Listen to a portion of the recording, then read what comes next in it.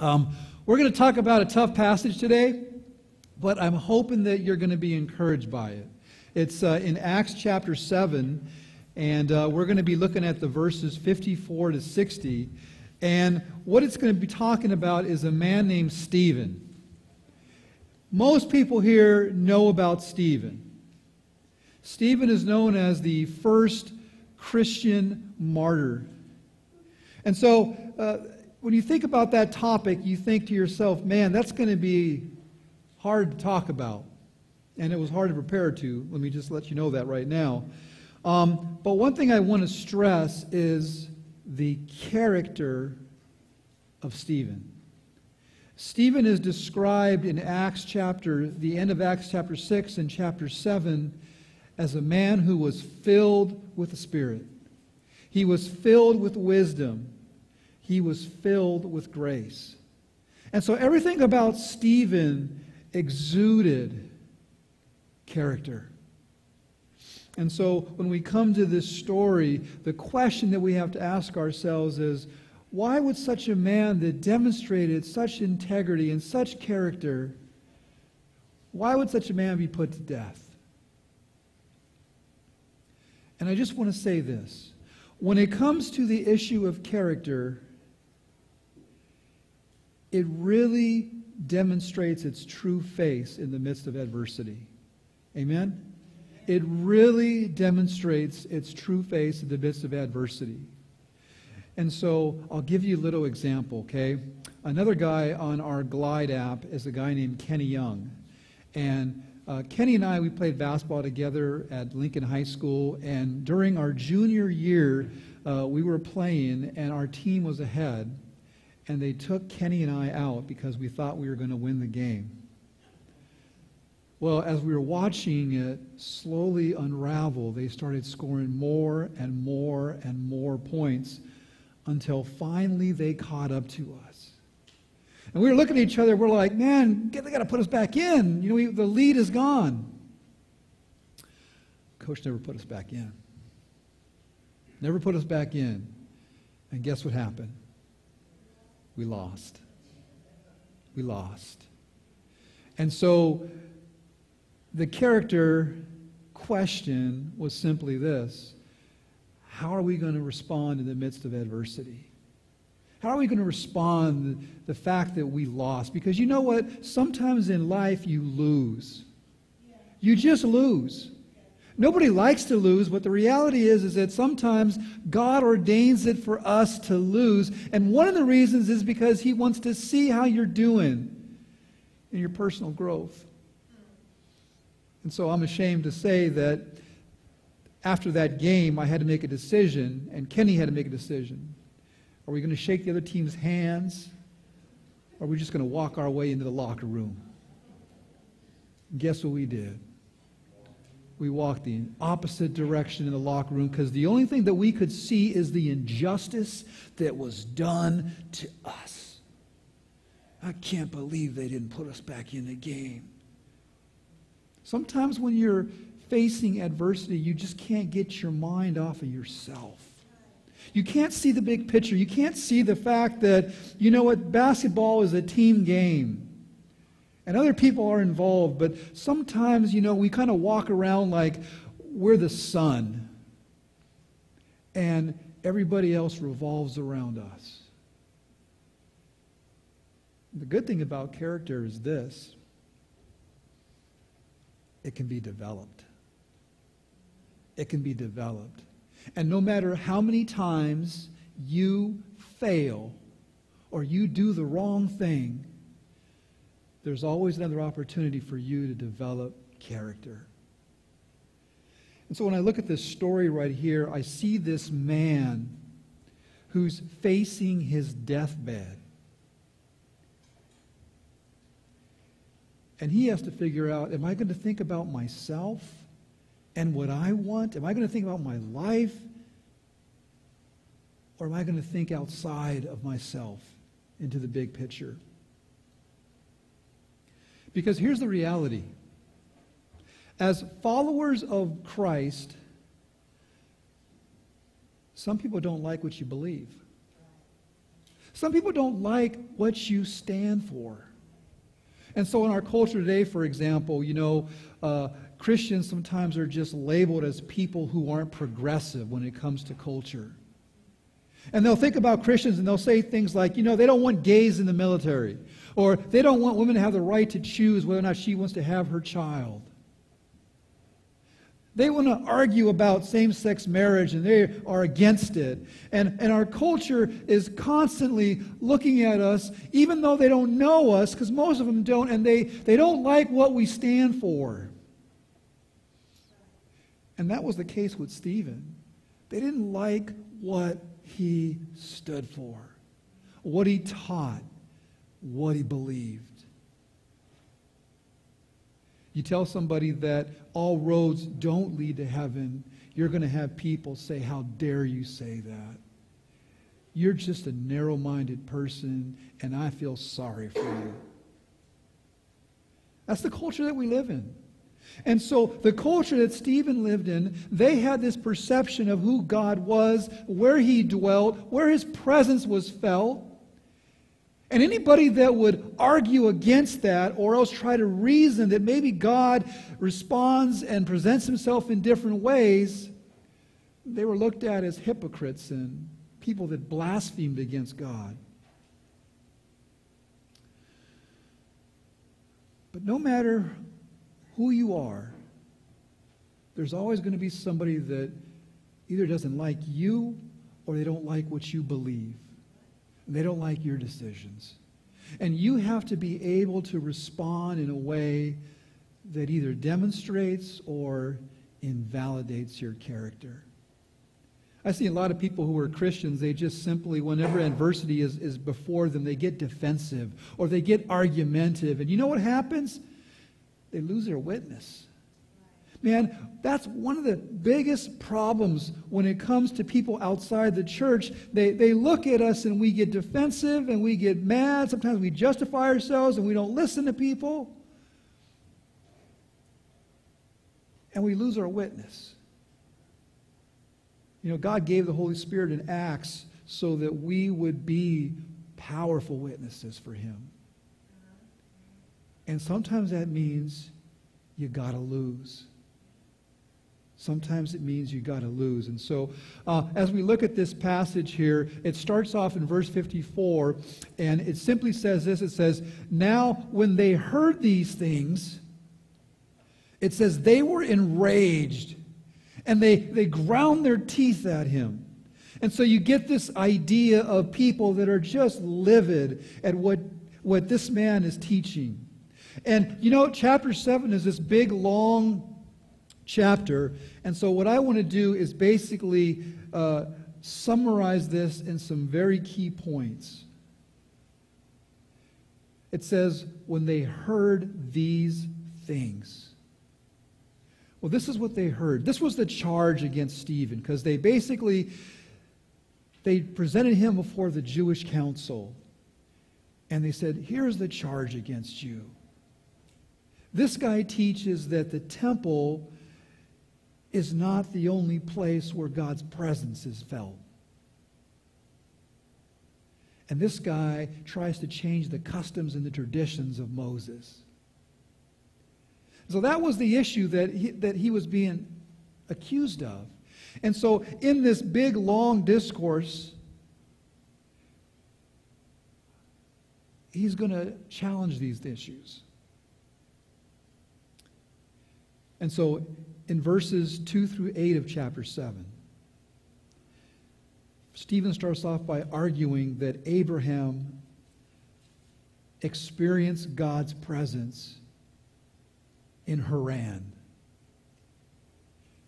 in a place that we know today as Iraq, back then Babylon. And God's presence, he's saying, was not restricted to Israel. In verses 9 through 19, he turns to Joseph and he said, Joseph was sold as a slave by his brothers, and he was sold and he went to Egypt. And God's presence was with him in Egypt. God wasn't restricted to Israel or to a temple or to a building. because it hadn't been built yet. In verses 29 through 43, Stephen talks about Moses. And he says, Moses of all people was born in Egypt. He was not born in the Holy Land. He was born in Egypt, and he thought he was going to be like the Savior of the Israelite people. But the people basically rejected him. And so he fled. He fled to this place called Midian. And it was there that God called him. It was there that that burning bush was there, and it beckoned him. And then he says, even after Moses, he went to Mount Sinai and he built this tabernacle, and even Joshua wandered before they finally even entered into this holy land. And he's saying simply this, that God was present outside of Israel, that God can be present outside of your building. And then he says, once the temple was actually built by Solomon, he said, God declared this. He said, I cannot be confined to something made by human hands. In other words, don't restrict me. And the people didn't like that, because they loved their temple. Their temple represented God to them. Their temple was where, behind the Holy of Holies, that the priests were only allowed to go because they would enter into the presence of God. And so for somebody to say that because Jesus died for your sins, that curtain has been divided in half, for them it was blasphemy.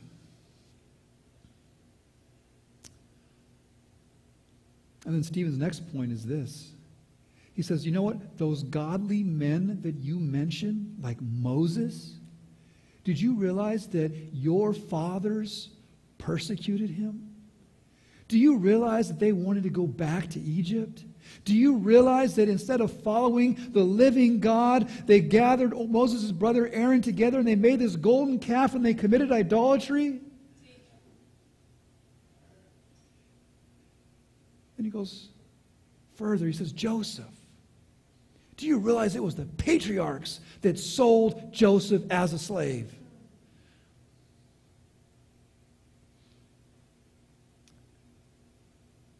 And he continues to say, and the prophets that spoke about this righteous one to come, your fathers killed them all. And so you kind of get the stage that's set. And so when it says, now when they heard these things, it says they were enraged and they ground their teeth at him. You ever been so mad that you ground your teeth at somebody? Man, I dated this girl one time, and I did something to her that she just, I remember one of the many times we were going to, we wanted to go to a bookstore. So I follow her into the bookstore, and at this particular point, I had to make this decision: do I want to follow her where she wants to go, or do I want to go look at my own books? Well, I decided, she'll go her way, I'll go my way. It's just a bookstore. It wasn't more than like 20, 30 seconds where she comes up to me and she says, "Let's go." I'm like, "Let's go? We just got here. Let's go now."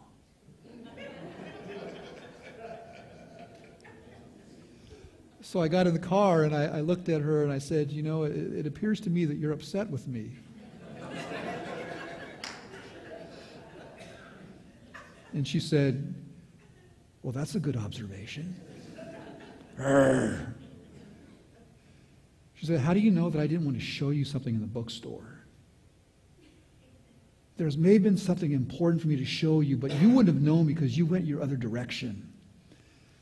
And I'm like, "Hey, I didn't mean to do that, I'm sorry." And so She also had a dinner that she had cooked that night, and let's just say this, it was the most quiet dinner I've ever had.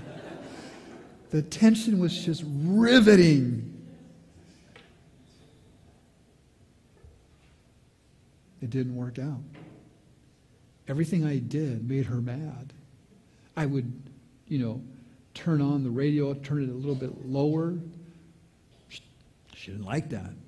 She made me read Men Are From Mars, or Men Are From Mars, Women Are From Venus. Made me read that. And so when I asked her, when I would talk to her, she would say, don't ever ask me, can I do something? But ask me, will you do something? Her. So every time I think about her, I think about Clint Eastwood. Make my day.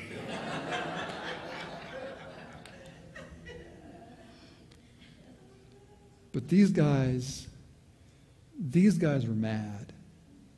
They were livid. And then what happens is, it's almost like they want to attack him, but they're barely restraining themselves, They're barely restraining themselves. Because they are that offended that they think that God is different than what's being taught. And so look at the next verses here. In verses 55 through 58, all of a sudden the Holy Spirit kicks in full throttle here. And it's not as you would expect. But it says, but he, Stephen, full of the Holy Spirit, gazed into heaven and saw the glory of God and Jesus standing at the right hand of God. And he said, and he's saying this to all the people that are upset at him now, okay? He's saying, hey guys, behold, I see the heavens opened and the Son of Man standing at the right hand of God. And that was it. That was it. It says, check this out. Kind of get this visual of your kid, when he doesn't like what you have to say. But it says, but they cried out with a loud voice, and they stopped their ears. Ah! And they rushed together at him. They cast him out of the city, and they stoned him. The reason they did this, of course, is because if Stephen's vision was true, then God's presence wasn't in that temple. But God dwelt in heaven. If what Stephen was saying was true, the person at his right hand was Jesus.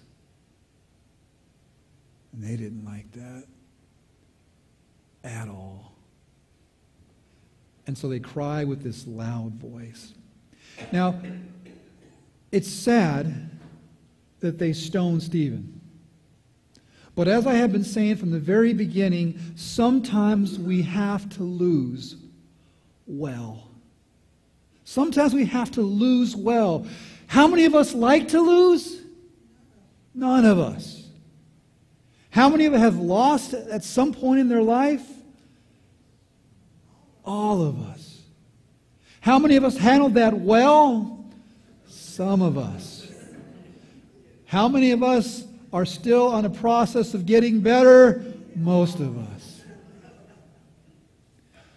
I realize that all the time, when my kids bother me sometimes and Captain Yell wants to come out.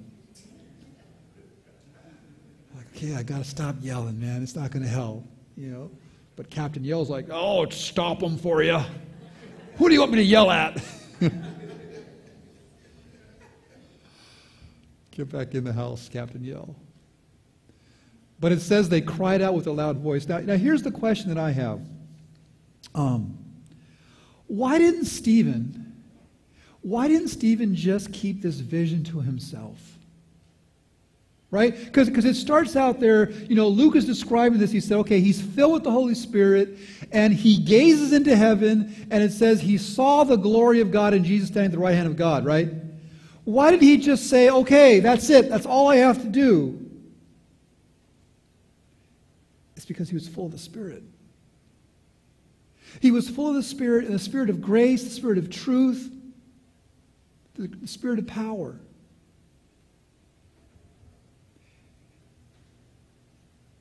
And he had to give these guys one more opportunity to change their hearts. By pointing out his vision and telling them that the heavens have been opened now and there's the Son of Man and he's with God, there's one more opportunity for the people in the crowd to change their tune. There's one opportunity for at least somebody in the crowd to say, hey, wait a minute. This guy's saying he's seeing visions from God. Maybe we should listen to him for a second. Maybe we should evaluate it. And so, by disclosing the vision that he saw, was actually a demonstration of grace. Because he could have said, I see something and I ain't telling you. I'm going to keep it to myself, but you're going to be in trouble. But he simply says, here's what I saw. Take it and deal with it. And of course, ultimately they rushed him. The second question I ask myself is, why did God show this vision to Stephen?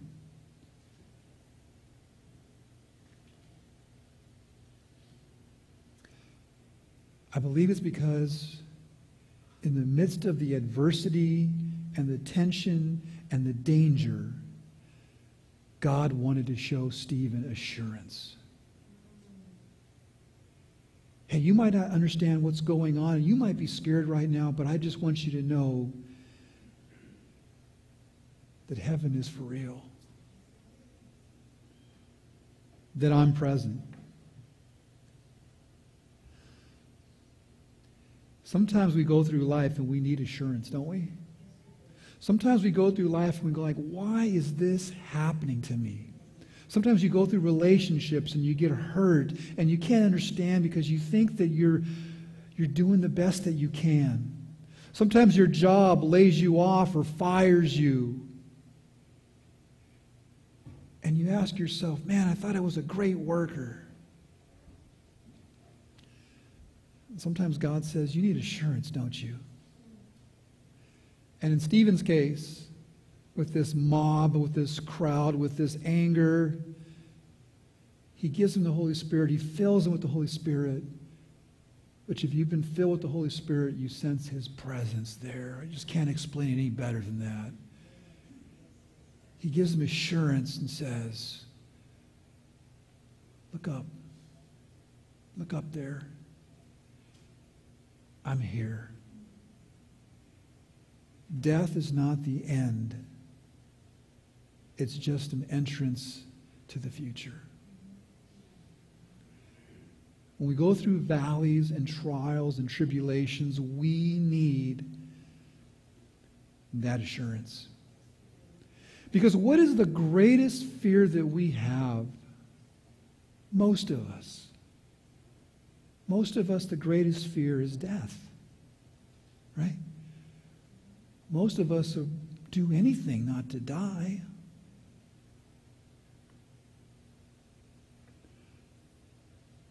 But God shows this vision for two reasons, and it's to remind us that heaven is for real. For those people who have accepted Jesus Christ as their Lord and Savior and have committed to following him. And no matter what you're facing, heaven is for real. God unzips it, shows it in HD. There's heaven. And the second thing about this passage about death is that notice it says the Son of Man was standing.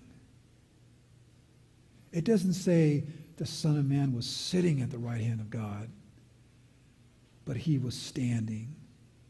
And the second point about death that I think is important to know is that Jesus awaits your arrival. I kind of see Jesus like sitting, at the right hand of God like this, and then sees that you're about to enter into heaven, and he just stands up. It's like, hey, I got your back, man. I got your back. I'm standing here, man. I'm cheering you on because it's real. This is real. I'm here, and you're going to join me. You see, God provides assurance when we go through tribulations and we go through trials. Some of you in here knew Evelyn Frears. Evelyn Frears passed away a couple months or so ago. And Evelyn was this lady that she just had a heart for prayer. She goes into the doctor. They find out that she has cancer. She goes through all the testing, and she's hoping that somehow that this will be taken care of. And eventually, she comes to the realization that she's going to die. And so how is she going to handle this? She's going to lose, right? She's going to lose the battle. How is she going to handle it? Is she going to curse God and say, I've followed you, I've served you, I've given you my life, and now this is what I'm facing? Or is she going to come to this point where she says, you know what? I have assurance where I'm going, and I'm ready. When I think about Evelyn, I think about three things. One is when I visited her in the hospital, she said, Kene, there's a Muslim doctor that has been caring over me, and I told him that no matter what happens to me, I'm going to be okay. If God heals me, then I get to be with my family. But if God doesn't, I get to be with Jesus. And she said, do you, doctor, have that kind of assurance? Later on, when she was doing the hospice thing, she had a nurse there, and she told Pastor Darrell, she said, if she comes to Christ and I die, it'll be worth it.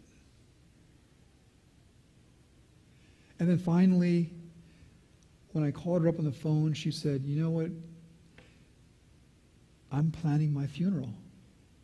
I'm going to have my funeral done exactly the way that I want it. And when we watched this funeral, one of the things that stood out was, how usually in funerals they have a time where everybody comes up and they talk about how great a person you were? She told the pastor to cut that, because she only wanted to talk about Jesus. You see, when you're facing adversity, your character shines. And her character shined for Jesus. And you know what? There is no better witness than when you're about to lose, when you're about to not succeed in what you're trying to accomplish in life, when the devil brings you pain and hurt and bad relationships and bankruptcy and you name it, and you handle it with Holy Spirit character and integrity, there's no better witness. There's no better witness. That's why people that are on their deathbed, people that have AIDS, all of a sudden we start paying more attention to them if they are living this kind of life where it's like, you know what? Yeah, don't feel sorry for me because I got God on my side.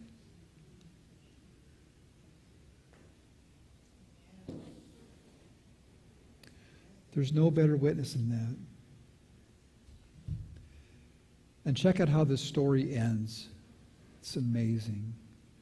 The last verses, 59 through 60, says, and the witnesses laid down their garments, okay? So when you look at that term, imagine like that they take it off so that they could get better throwing motion, right? So it's like a relief pitcher. You know, you call him a relief pitcher, he has a warm-up jacket on, right? He just kind of takes it off, right? Well, they take off their jacket so that they can really fling it at him. And it says, and they lay the garment at the feet of a young man named Saul. Amazing. It's amazing because most of us know who Saul is. He would go on to become the greatest evangelist and church planner that ever lived. But at this juncture in his life, it says in chapter 8 that he actually approved of Stephen's death because he did not know God. He did not know Jesus. But I guarantee you, this left an impression on him. I guarantee you, seeing a man who's about to die, and he uttered these words in verse 59 through 60. It says, and as they were stoning Stephen, he called out, Lord Jesus, receive my spirit.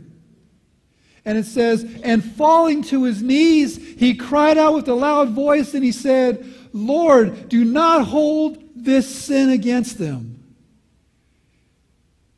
And when he had said this, he fell asleep. Oh my goodness. How could he do that? How could he do that? These guys were trying to murder him. How could he do that? Why wouldn't he say, curse those guys? It's because he was filled with the Spirit. See, when you're filled with the Spirit, you look beyond yourself. You have the capability of looking at the big picture. And when you look at the big picture, you recognize that God has just given me assurance where I'm going to be going. But these folks right here that are pelting me with rocks, they don't have that assurance. And it grieved him in his heart. It grieved him to the point where he's like, Lord, give me one more chance to say something before you take me. One more chance to say something before you take me. I want to say the same thing your son Jesus said. Lord, do not hold this sin against them. And who was the young man that was watching? Saul. Do you think Saul ever forgot that? Do you think that was permanently stuck in his mind? This man is going to die, and he's going to pray that God would forgive us. It's character. How you handle adversity. How do you handle losing? It's your witness. You know, we sometimes think as Christians that, we have to make ourselves look good before people who aren't Christians.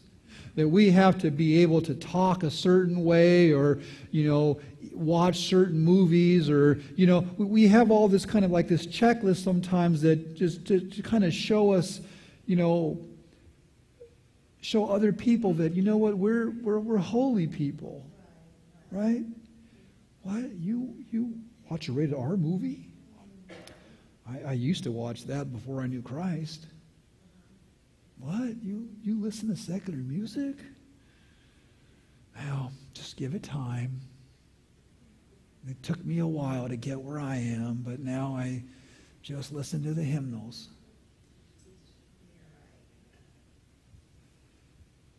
See, our culture doesn't need to know that we are better than them. Our culture needs to know that we are weak. They need to know that the reason we need Jesus is because we recognize that we are weak. See, our culture is the one that says, I don't need Jesus. We're the ones that say, I can't make it without him. And so when it comes to our witness to an unbelieving culture, Paul said it best. He says, when I boast about my weaknesses so that God could be glorified.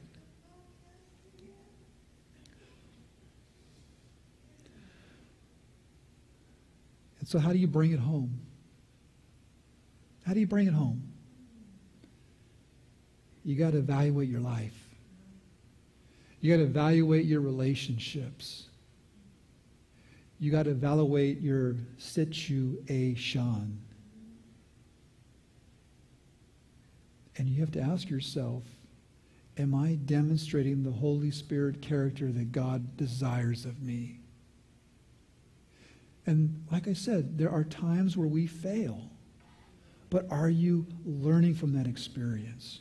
Are you trying to grow through that experience?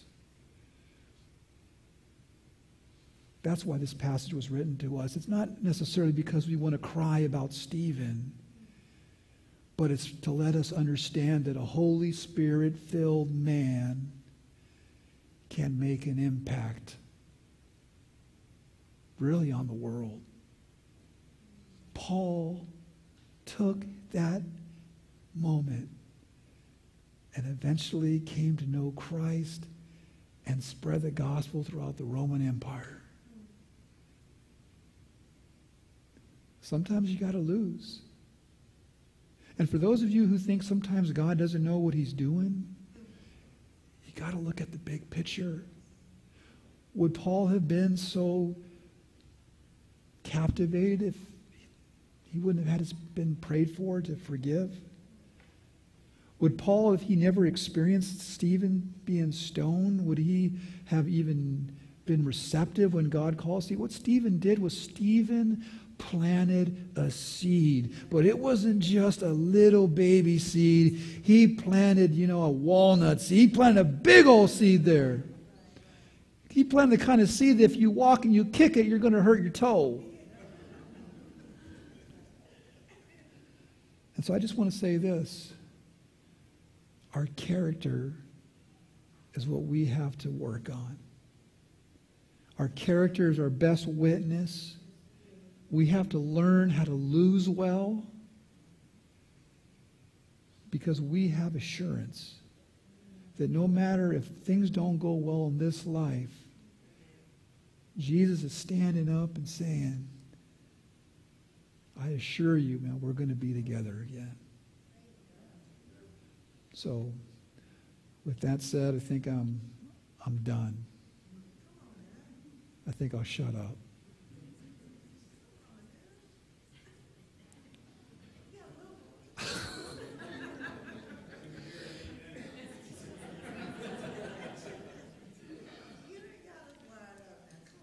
I just...